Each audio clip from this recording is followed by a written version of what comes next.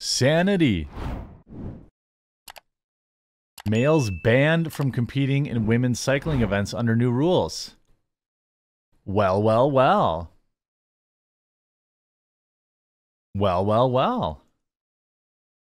Trans-identified male cyclists are set to be banned from competing in women's cycling championships under a new policy announced by the Union Cycliste Internationale, cycling's global governing body.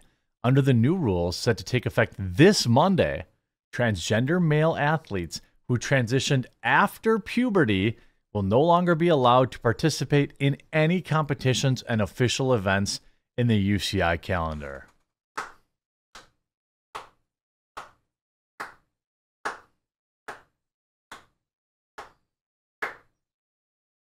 Well, well, well. I mean, this is such a dumb, like, obvious thing.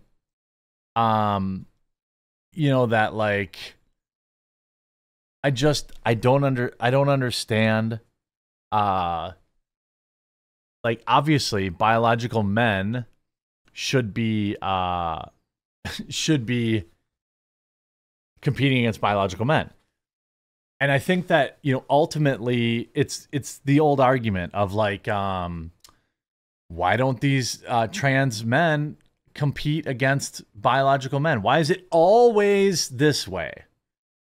Now, there are some rare instances, honestly, of, you know, there are some rare instances where a biological man who is, I get him confused, but a biological man who is trying to present as a woman or whatever, will compete against biological men. I don't have any problem at all with that. You know, like, why would I? You're competing in the correct category. But to me, if you want to compete against women and you are a biological man, you are doing so knowing that you have a massive physical advantage. You are cheating. There's no other way to define it. You are a biological man cheating and stealing spots from women.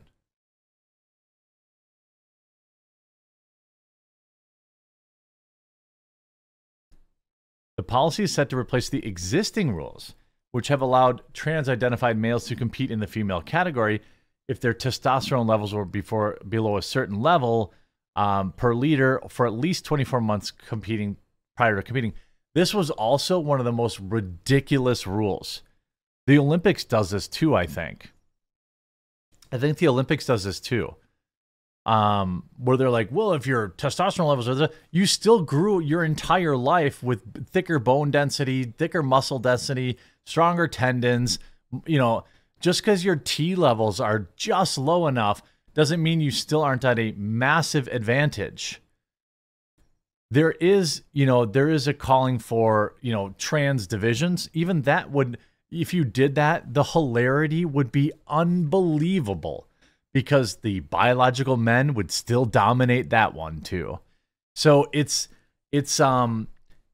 ridiculous that they would measure their, like, oh, just get your T levels down. There are some soy-infused Vice employees that would, their testosterone so low that they would probably qualify to compete as a woman. From Monday on, male trans athletes will now compete in the men's category, which will be renamed Men's Open. Good. Right? This is an absolute win. Like, this is just an absolute win. Now, admittedly, if they did create a trans division, it would be like an incredible amount of job security. There's been no greater boon to the quartering economy in 2023 than Bud Light. And similarly, in 2022, Brie Larson. Actually, previous to that. But even Bud Light and Brie Larson would pale in comparison to the hilarious infighting that would happen from having a trans-only division.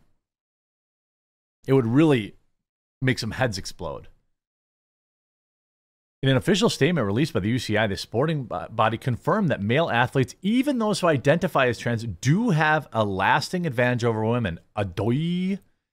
Given the current state of the scientific knowledge, the UCI said, it is also impossible to rule out the possibility of biomechanical factors such as shape and arrangement of the bones in the limbs that may constitute a lasting advantage for female transgender athletes, or otherwise known as biological males. The announcement has been welcomed by female athletes, including NCAA swimmer Riley Gaines, former Olympic cyclist Inga Thompson, and former Olympic decathlete and trans male Caitlyn Jenner, who all have praised the new UCI policy. Riley Gaines tweeted her support for the announcement. UCI governing body of cycling has joined the likes of FINA swimming and world athletes track and field and prioritize fairness in sports rather than feelings. Cycling has been heavily infiltrated with males competing in the women's division, so this is huge. And she's 100% right about that. There is, for whatever reason, cycling, at least, you know, sometimes it's fact, sometimes it's just what's getting reported, but cycling has been inundated with biological males winning, too, winning huge events.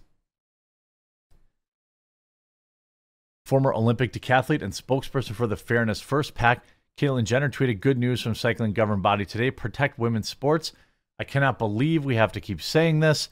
3-time Olympic cyclist, 10-time national cycling champion Inga Thompson tweeted, quote, we all working together for meaningful inclusion that protects women's sports and establishes predictable pathways for inclusion of trans athletes in cycling. Well, nobody else, I mean, of course, it's very predictable. If you're a biological man, you compete against biological men. It's always been predictable. It's only in the last few years. It's only in the last few years that that line got blurred. British Olympic medalist and author of Unfair Play, The Battle for Women's Sports, Sharon Davies, told the Post-Millennial she hailed the decision. It shouldn't have taken 50 trans-identifying males taking prize money, places, and points from females in a category solely created to remove male physical advantage before the UCI protected and respected their female cyclists, Davies said. Of course, I'm very glad that they have at last done that before the Paris Olympics, and more discrimination would end up happening. A lot of damage has already been done. Well, and, you know, prize money, taking spots, all this kind of stuff. Meanwhile, British trans cyclist Emily Bridges, a biological male who previously competed in women's professional cycling, slammed the decision on Instagram statement. They made it clear that they're regressing from any commitment to diversity or progress and upholding what sport has always been about, enforcing the superiority of the ruling class and making it as much money as possible. Nobody's stopping you from competing against men. Nobody. Nobody's stopping you from, you know, tying up your hair and competing against biological men. Nobody. And that's always been the case, by the way. It's like absurd that we allowed this delusion that they had no advantage to proliferate as long as we did. It's wild, but it's like I said, the only people that can save women's sports are women. And they are doing it, you know, legitimately. They've had wins in cycling, swimming, well, weightlifting is still, the Olympics is still woke. But, you know, you end up with, you know, there's a reason that you have advantages, disadvantages, stuff like that. If you know, testosterone and stuff like that, you know, why can't people just take roids and other performance enhancers? Being a biological man and competing against biological women is like having 20 years of performance enhancing drugs coursing through your veins. And of course, why aren't, it's just so obvious these are little people who want to compete against women and win. They see it as a loophole, and they're using being trans as a shield. That's just my opinion, because you never see them fighting to compete against their own biological categories, do you? You just want them, they just want to go in and win and dominate. And by the way, competing professionally in a sport is not a human right. Okay? This whole give us rights stuff, It's not a right. It's not a human right. All right. You're transitioning. Okay, cool. I wish you the best for that. That doesn't mean you have a right to compete in. It's not your right to have everyone else affirm your identity all the time. You do you, and that's fine. This is a huge win, and I'm happy to see it. I'm happy to report it.